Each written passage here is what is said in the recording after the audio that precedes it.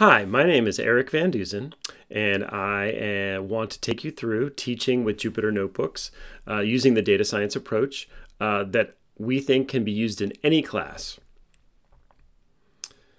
First of all, I want to point out the Academic Resources Kit, a one-pager of all these different open source resources that I put together for educators at other universities to sort of understand how they all come together. The part that I'm going to explain today is how we on-ramp professors in other departments to teaching with the data science approach. What I call this is the Data Science Pedagogy platform. Our campus has an amazing resource, which is the Campus Jupyter Hub. It was built for the large Data 8 class with the vision of inclusion and accessibility. Any machine can run it in a browser window. An iPad or a Chromebook will work. It was developed for this large student class, 1,200 students, but it comprises a set of tools for active learning. The program that I worked with also puts connectors and modules classes onto the same infrastructure. It's built to be scalable. It's built on a stack of an open textbook, open source software used to do the compute, and an open source approach to the curriculum. The curriculum is there to share with instructors at all universities. And our proposal is that these tools can be used for all types of classes. First element of the pedagogy platform is Python. This is a computer science language that is also a first-rate language for data science, where people do data manipulation, data visualization, and statistics, and opens up a world of scientific computing. The second is the file type, which is called Jupyter Notebooks. These are viewable in the browser. They're a place to manage the coding in Python, but they're also used for interactive computing in that you can work your code and see your outputs in the same place. And as an instructor, you can do a lot of formatting and explanation of the code as you go. The third element is a Jupyter Hub. This is a campus server. There are many different options, but today I'm going through the UC Berkeley implementation of a server for all of campus that supplies the notebooks to the user. Fourth is GitHub, which is a website where people store and host open source software code. Fifth is what I call the special sauce. It's a simple thing called an interact link. It's a single link that allows you to distribute assignments to your students, and with a single link, they pull a copy of the assignment from GitHub into their own instance on their own browser. The sixth is an element that I'm really proud of at UC Berkeley, are the amazing students who help us build this curriculum. They've been through Data 8. Some of them are upper division students, and they help us build this awesome curriculum for all sorts of classes. First element is Python. We have lots of discussions whether to teach Python or R for data science. What we think is that Python is a great place to learn both computing and statistics at the same time, computational and inferential thinking. It's a broad language. There are so many different tools available. It's relatively easy to teach, and it's relatively easy to read. For teaching at UC Berkeley, the instructors of Data 8 built a special package called the Data Science Python package that anybody can read in. And this is a smaller subset of commands that's easier for students to master instead of starting users out with pandas on the first time. Once students are in the Jupyter Notebooks, however, they can use all of the possible packages in the scientific computing ecosystem: pandas, stats models, scikit-learn if they want an on-ramp to machine learning. There's open source mapping and Folium. There's all sorts of different graphical and visualization products as well. Jupyter Notebooks can be envisioned in multiple ways, one of which is they're a file type. They're a place where you could share a file between collaborators or between teacher and student that would have a mixture of code and explanatory formatted text.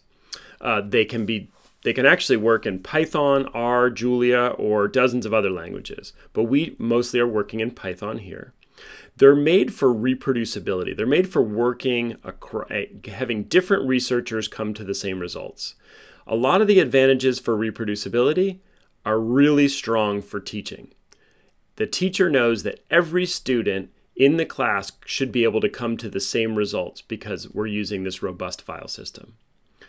It's also very interactive. Students can change the code, tweak the code, add a variable, and see the results immediately. See the outputs in the same browser window where they're doing their coding. Here's a simple view of a Jupyter Notebook that I use to teach economics. Very simple economics. Some of the code the students don't need to know, and then we can start with the formatted text. It's all in one tab of the browser. It's all in one single narrative place. As an aside, there was an Atlantic article from a couple of years ago that I used to teach my mom what I do. This is a great article because it motivates how Jupyter Notebooks could be really revolutionary in the area of scientific publishing. Instead of sending your graphs and your data along with the journal submission, maybe in the future you'll send your code and the data, and the reviewers will be able to reproduce what you did. Quick pitch aside for reproducible science, this is something that's upending and a revolutionary moment in a lot of different fields of science at the university. We should be doing our data science better. We should have ways that people reviewing and people at other labs should be able to reproduce what we've done. And there's a whole coding part of that that's like coding in documents that explain what you're doing. That's version control with timestamps. That's our automating all of the different steps and documentation of the data. And needing a computational environment that works across different researchers. So this wave of reproducibility is also moving through universities at the same time. And so teaching with Jupyter is also teaching these students these first-class tools for reproducible science. So the campus has a Jupyter Hub. At UC Berkeley, it's called datahub.berkeley.edu. Anyone with a Berkeley login can log in.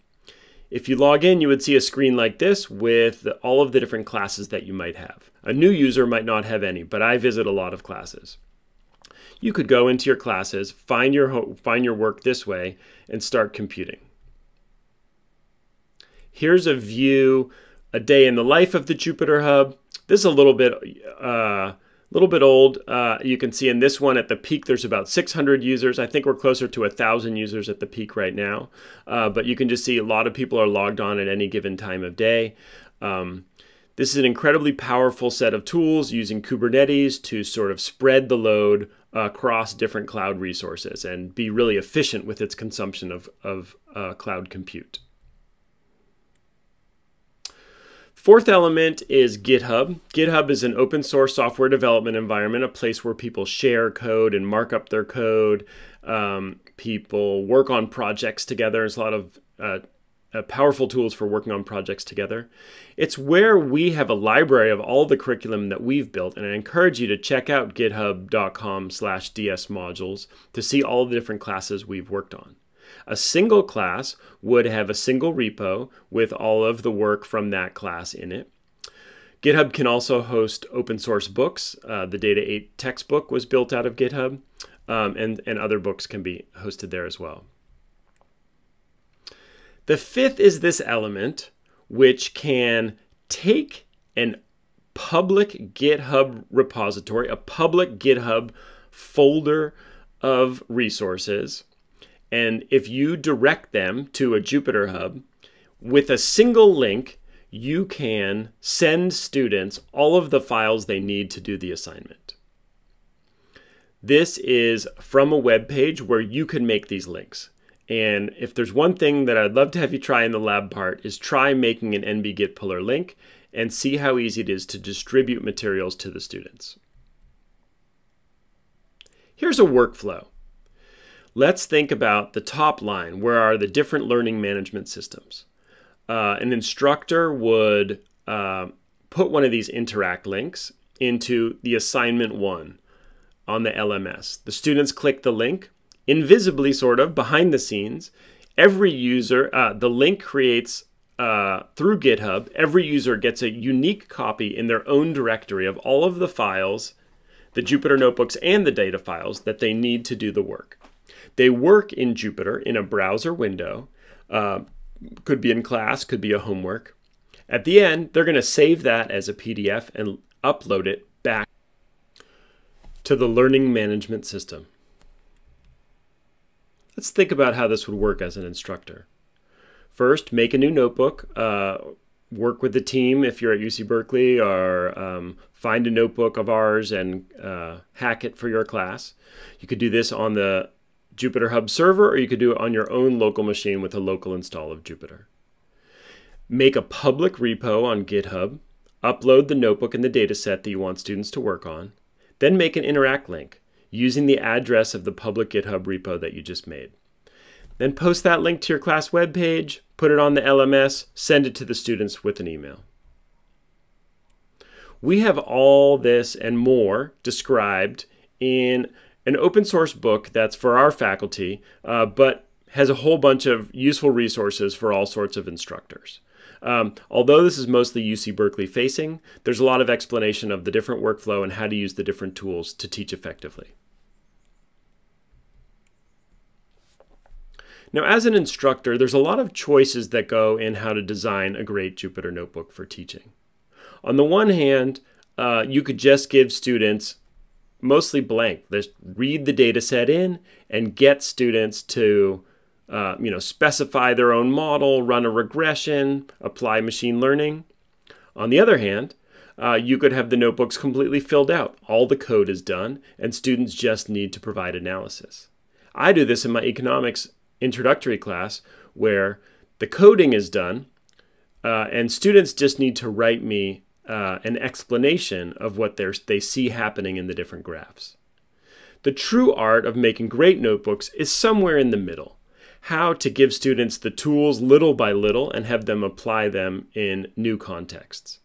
If you look through the Data 8 curriculum, there's a great amount of thought in how notebooks are designed to be narrative, explanatory, and build on things that the students learn element by element. Another thing that's great for instructors to think about is there are interactive widgets, what you call called iPie widgets. These make the notebooks interactive. Without changing the code, you can just slide a slider, click a button, do a drop down. And these allow students to interact with the data in perhaps simpler, more directed ways. In my basic economics class, I was having the students apply a tax by moving a slider and changing the equilibrium and changing the amount of welfare. In a sociology class that had students going out into neighborhoods and working in different neighborhoods, students were able to use a drop-down to choose the census tract they wanted to look at. In the legal studies class, widgets were used for more complicated models for students to select which features they wanted to look at or rotate a principal components model. So here's a simple application in my economics class, a supply and demand curve where the students can shift the two curves using a slider and the equilibrium point will be recalculated. This is a reinforcement of things that students are learning with pencil and paper and how to solve in an elemental way, but by doing them graphing on the computer, we can reinforce that learning. Thanks. Please be in touch. My email is ericvd@berkeley.edu. Our general email is dshelp@berkeley.edu. There's a whole set of open source resources for people looking to adopt this. data.berkeley.edu/external portal. Thank you.